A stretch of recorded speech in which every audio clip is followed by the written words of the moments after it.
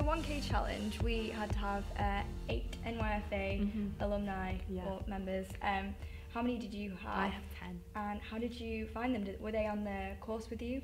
Or? Yeah, so some. So Fiona, our editor, I've worked with before in my course for NYFA, which I did Easter 2017. She edited the project that we did that year. Deanne as well. She was actually an actor on the project, but she's coming onto our film as the assistant director, which is really exciting. But then John did the course in my year as well, but he wasn't in my group, but we still managed to, John and Tom did their project together, so we still managed to connect through that.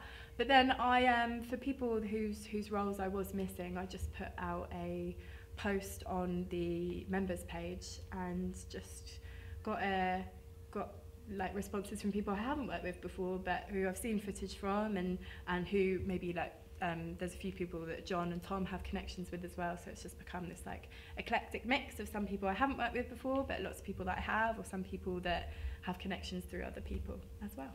Great. Really cool. And so that 1K, where is that going to go in terms of funding your film? Obviously, films, they can be expensive to make, especially if you want to do, you know, it's a passion project and you want to do a really good job.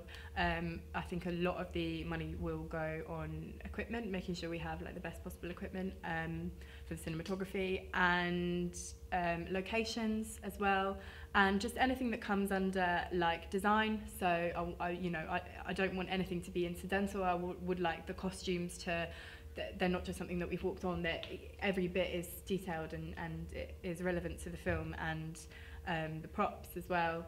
Yeah, that's about it. I think, yeah, just general expenses for making the film. And after you've made the film, what are your plans with the film? Festivals. Festivals, Yeah, okay. I'd like Great. to send it to some film festivals. Yeah, Rob Knox, London Short Film Festival, hopefully a few others, definitely. Local film as well. I'd like to get like in, because I'm from Portsmouth, and like there's quite a budding local film scene in Portsmouth, and I'd quite like to give back to that. Well, congratulations on winning, Thank you and again. everyone else, keep an eye out for Belongings.